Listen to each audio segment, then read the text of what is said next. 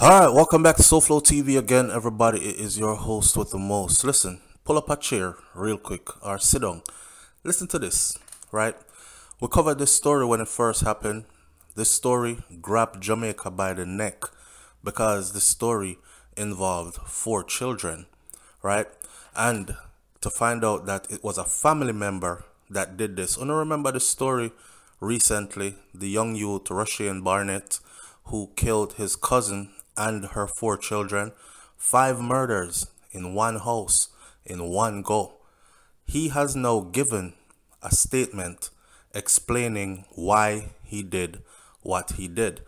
Everybody been wondering, like, what could have caused all this? Why would somebody do this? Right? There were many theories out there, scamming money gone wrong and all these other things. Him did dep on coke and him mad out and all these kind of things. We're going to give you the story.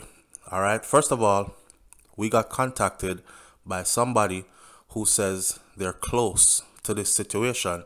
So Flo, please don't use my voice note. I told the person we have technology now, so I can change your voice and still make the people them hear you tell the story. The person said, no, don't do it, because they're still going to be able to tell that is me. The person explained it by saying Molly was involved. The same party drug there when named Molly and popping Mollies and having fun. I don't know why they are marketing Molly in Jamaica to young Jamaicans as some kind of party drug, have fun drug, and nobody is telling them about the adverse effects of this drug. All right. So the person said, what really happened was, see, the cousin have our 4 children, right? But the cousin is a hustler. The cousin quiet and she make her money. She run her liquor shop out of her house there, and she always have her liquor money. You know, she not go around and beg people for anything. She wasn't a destitute person. She was a working person. She was a saving kind of person. And he knew that. She always had something to go on for her. Plus her children's fathers take care of the children. So she always good, right?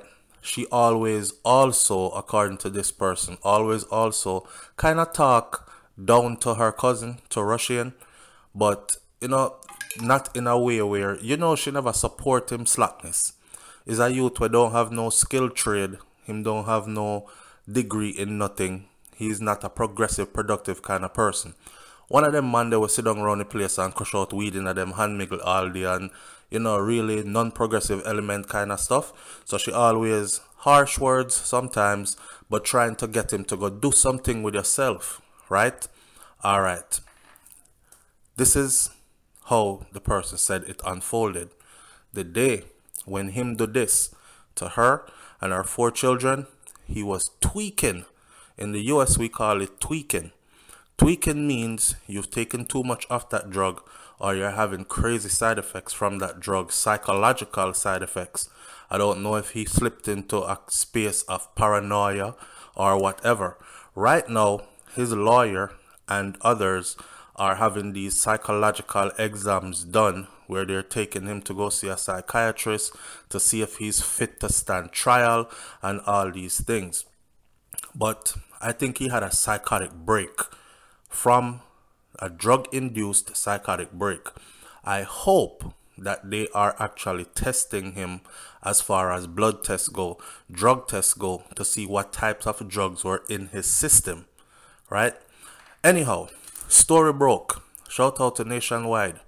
Nationwide put it out. 23-year-old Rushane Barnett, the man that is accused of killing a woman and her 4 children in Cocopiece, Clarendon last month, alleged to have now given his brother, he had given his brother prior warning about his plans. Now, I don't know if I'm going to try throwing brother under the bus, because his brother actually did an interview. And when his brother did the interview, his brother said, no, me never know nothing about this. Me could have never suspect, say, no, sir, a good youth, you know, like he didn't know nothing about nothing. But he himself is telling law enforcement that, yeah, him didn't even tell him brother, say he was going to do it. A witness, a maternal cousin of Barnett, says that he was in Barnett's company the night before the murders took place.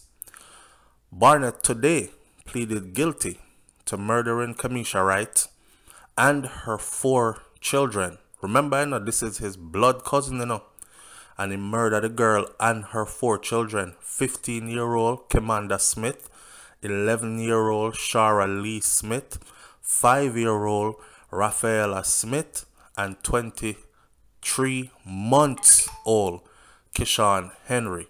Now here's the thing. This story is going to get a little gruesome or rough to listen to.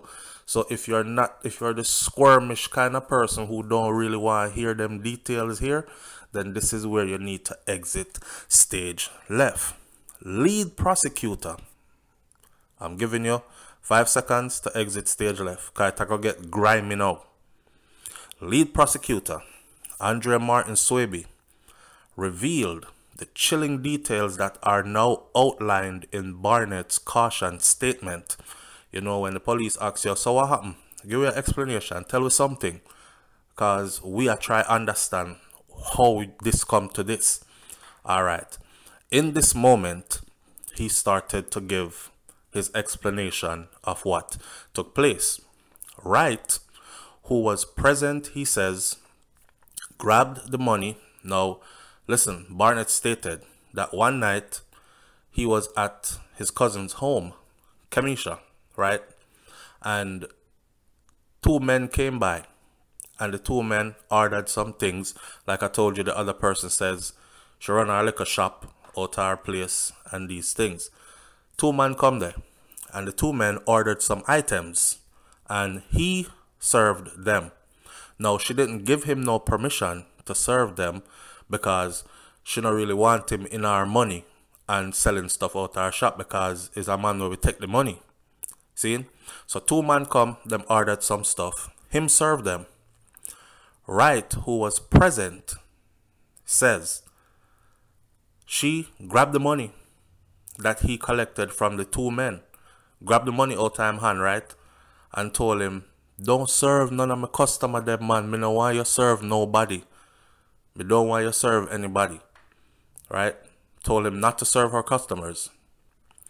Barnett now tell the police them say she did this in front of the customers, and him they feel disrespected, He says she also flashed some water in him face at the same time, like some like a boy thing. You're a nobody. Yo, give me my money, man.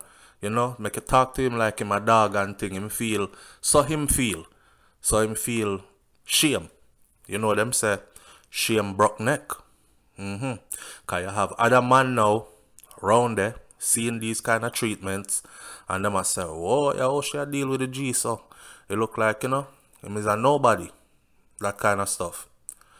He states that ever since that incident, her attitude towards him and her children's attitudes towards him changed. Paro the boy, Paro. She probably told her children again, don't let Rushane serve anybody out of the shop. So the picnic them probably look on him now when him come in our shop, or when him come around like, mommy no want you in our stuff. But him take it differently. He told the cops now, he says, during the night of Monday, June 20th, at approximately midnight, he was at the home, at his cousin's house where the children are, and his cousin Kamisha told him, lock up the place. Time for lock up the place, right? Close up shop. It's late. We are going. He told her that him hear a vehicle outside. People probably are come to buy stuff, me hear a vehicle outside there. She look outside and she said, nobody no outside, man, lock up the place. Barnett says he looked at her and she looked back at him as if she saw that he was preeing her. Like, yeah, pre me. I size her up. This is what him tell the police, After she said, she not see nobody outside. Lock up the place. he was standing behind her, looking at her in a certain manner, like him want to do something to her. His claim is that the way she looked back at him was as if she realized, say, him a look upon her like him want to do something. According to him, he says that she moved towards the dresser, but never see what it was. But it looked like she picked up something, like she was going to do something to him. I don't know if them put this in there as a grounds for which he can plead self-defense, like my cousin was going to stab me up, so me stab her up first kind of thing. But this is what it seems like. Now, according to Barnett, his cousin made after something, she reached for something from the dresser, but him couldn't really see what it was. Him said that him now, quote unquote, pre in the heavens, that it was a knife or scissors. May I tell you about these drugs, and I'm telling you about the side effects and the paranoia. If these drugs induce a certain kind of mental illness to where the person goes schizophrenic and the person starts hearing voices, kill this person before them kill you. Look, she a reach for your scissors, she a go stab you up, she a reach for your knife. That's how the mind is working, right? Paro. So now your mind is saying, yo, stab her up before she stab you up. And the person who called us to say, Soflo, don't use my voice, this is exactly what the person said. And it matches his confession. This is a confession. Them call it a caution statement. This is more of a confession. See? So him say when she reached now for the something, remember, I know, she just tell him lock up the place. So she never in a no mood for a fight with him, argue with him like she go stab him up or anything like that. Him tell her, say him hear noise outside, car pull up. She look, by his own account, she look outside. That mean if car was pulling up, she would have probably go serve who wanted to be served, then lock up, right? Him take fear look the wrong way. She a go stab me up. She reach for the dresser, I don't know what she reach for. It look like a knife or a scissors or something. In his caution statement, he said that he had his knife on him. And so, me just stab her up. Can you imagine this? Me just stab her up. Two of the children, he said, rushed to the dresser and started throwing things off of the dresser at him as he was stabbing her. We no need to walk with the story because the man stabbed the girl multiple times. All that is about to come out in the details. This is him telling the police, say while him a stab her up, two of her children rushed over towards the dresser and start grab items on the dresser, lotion buckle, Vaseline buckle, whatever did they on the dresser, perfume buckle. Them a fling everything after him. Those of you who are in my chat room, you know that people went into the house and they videoed it and then put it on WhatsApp, right? We can't play them video there on YouTube. However, we got to see the room and the condition of the room. And I said to my audience, the room looked like somebody ransacked the place and was looking for something. Well, it wasn't the case. It was the children, by his account, throwing everything in the room at him to get him to stop stabbing up their mother. So as he was stabbing her up, this is him talking. He says two of the children rushed to the dresser, started throwing a lot of things after him. He said again that he didn't see what it was, but him grabbed both of the children them and him started stabbing them up too. The eldest child now, he said, grab a pair of scissors and he went after her and she run. But while she did a run, she fall down. And as she fell, him start stab her up as well. Now you can imagine, man, this is chilling. You can imagine, you know, she probably run out of fear and she probably didn't grab no damn scissors. But in her fear mind, she grabbed scissors, the same scissors or knife he thought he saw his cousin grab before him start stab her up, when she actually didn't grab nothing. So him said the eldest child grabbed the pair of scissors and went after him, go after her, and she run, but she make for run and she fall down. So him start stab her up too. He said when everybody was dead, him change off him clothes and him dispose of the clothes that he was wearing, him shorts, and he disposed of the knife as well. This sounds like somebody that was out of it but clearly thinking at the same time, because it's like him go out and come back in mentally. Because you have the wherewithal to know that everybody is dead, so now I need to start hiding evidence, change my clothes, get rid of the knife and get rid of the bloody clothes, right? That doesn't sound like somebody who lost it completely and stayed gone mentally. The findings of the postmortem was also revealed in court. Here is what came out in court. Kemisha Wright, who is the mother, she received 48 incised wounds in the region of her neck, her chest, her abdomens, and her arms and her legs. 48. So all when she dropped down, he must stab her up. And he must stab everywhere. That's why the children were flinging everything off of the dresser after him. The cause of death in her case was hemorrhage and shock and multiple sharp force injuries. That's what's written as her cause of death. That's the mom. 15-year-old Commander Smith, which is the oldest child, had 9 incised wounds and 4 stab wounds. 12-year-old Shirley Smith had 22 incised wounds and 2 scratches with a cut throat wound to the neck. So him cut for her throat. Stab her up 22 times and cut her throat. That's the 12-year-old. The 15-year-old him stabbed 9 times.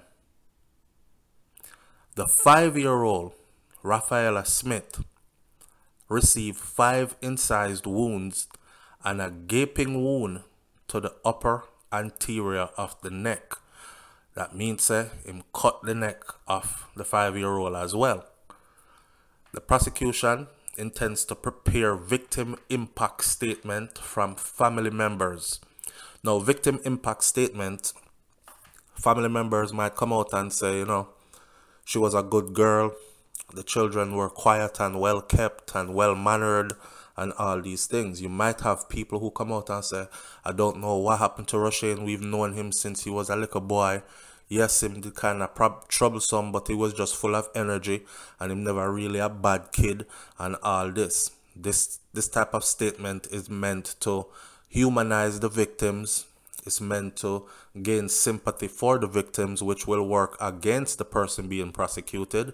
And also, it could also work in his favor because it's going to humanize him. Because everybody is going to be looking and saying, this is an animal, man. Normal people don't kill a woman and all her 4 children. Kill 5 people in a one go with one knife. What rage. Especially for the reason that you are saying it happened. She looked like she did a pre-you. She looked like she realized you did a pre-her. And she did a go grab something to stab you up. Come on now. And that make you kill all our kids them and her. Why didn't you just walk away, Rushane? It's not your place. You don't live there. Why didn't you just leave? Leave the mother and her children. Cut from around there. And say, since you're my cousin and you deal with me, so always talk to me in front of people like say me is a nobody. So you splash water in my face the other night and drag the money out of my hand and tell me in front of people, don't serve nobody out of my shop. Tell you pick to them for make sure say me not serve nobody out of the shop and all that. Me just go cut. Me not come back around you again because you not treat me like you love me, like a cousin. See, you could have left, but you stayed around. And again, the person who said, please don't use my name so flow or my voice, that person's story kind of matches this. Because if he had to have been on something, if you listen how fast him commit 5 murders with 1 knife, and everybody is saying, but if him did they stab up the woman, why the picnic them never run out of the house and run go get help or something? As a child, or even as a grown person, you ever stand up and see a person get stabbed yet, all 20 times yet? It's frightening.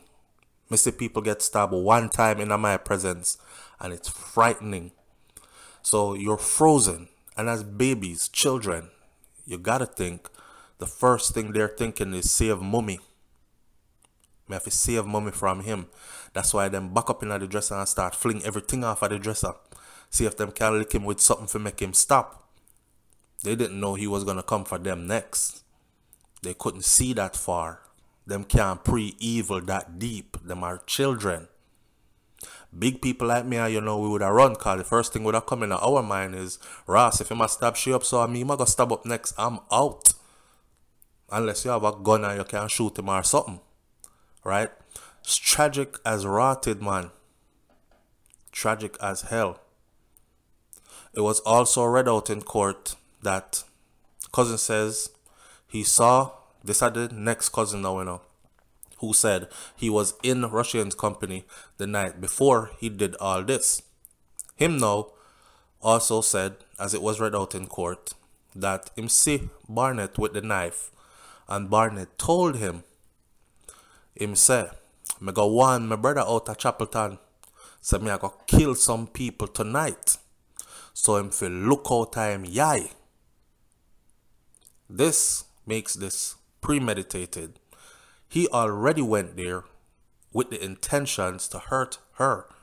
Not only her, but to hurt her children as well. Because, listen to the words. Me warn my brother out of Chapelton. Now remember, the brother do a interview, and the brother said him never know nothing about nothing. Well, the cousin is saying that Barnett actually told him that he went to Chapelton and he warned his brother. And him tell him brother say, me I go kill some people tonight. Some people. He never say me I go kill somebody tonight. Or somebody tonight. Him say me I go kill some people tonight. So him feel look out time yai. In other words, look out for what go on next. So he make up in mind say he was gonna kill her and kill her children. Boy, it rough. Bad. And that is where they sit with it. A social inquiry report, well, as an antecedent report, will also be prepared for the next scheduled court date, which should be September 22nd of 2022, according to Nationwide Radio, JM. Attorneys representing Barnett, Tamika Harris, says that although a psychiatric evaluation has found him fit to plea, she intends to have further discussions with the psychiatrist concerning his health, his mental health. Boy, that's why I've been around with people and don't keep nobody too close to me, because you never know. You just never know. Leave your comments in the comment section below. Tell me what you think about this one. It's a tragic event. I'll catch you on the next video. Who did want to know why him do it? There you have it. We will continue to follow this story through the court system into sentencing and whatever happens next. So hit that subscribe button and click the bell next to the subscribe button so you're notified every time these updates are uploaded to SoFlo TV. I'll catch you on the next video. Walk good. Peace. Here you have it, family, your pineapple grilled pork chops. It's all nice and flaky, very flaky. When you make your crust, it have to be flaky like this. Alright, my SoFlo TV audience, listen. If you have not found out about this channel yet and subscribed to this channel and started following this channel called Eat Good TV, I suggest that you go do so now. I did not even know that sweet potatoes can make a punch. I did not know that bammies can make burgers. I have never had pineapple pork before. I'm not even that good of a pork eater. But after seeing this lady, Miss Margaret, over at Eat Good TV, do the pineapple pork, I tell you, say, I wanted to try the pineapple pork. Listen, man, she is setting the bar high, all right? And if you're into Jamaican food, I know you might be able to cook it already, but I guarantee you, you're not cooking it like she's cooking it. she is adding a twist to it. So Miss Margaret, big up yourself over at Eat Good TV and SoFlo TV audience. If you're seeing this, please go find Eat Good TV and click that link and tell her I sent you.